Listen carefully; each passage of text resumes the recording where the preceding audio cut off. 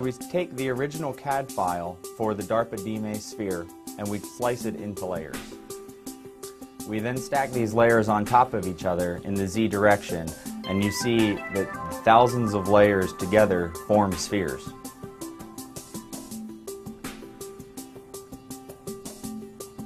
We then take the file that we've created and input it into the RCAM A2 machine.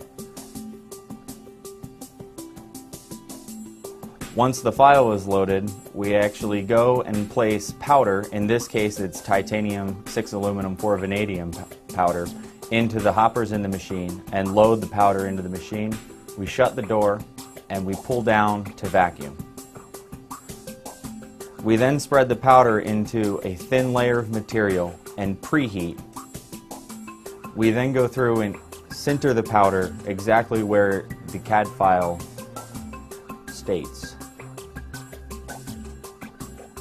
We repeat the process over and over again for each layer that we've created in our file, and we build up spheres.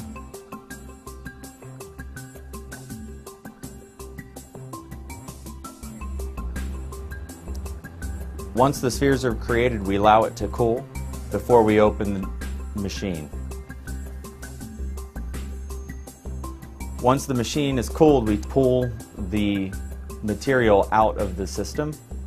We then take it into a powder recovery system.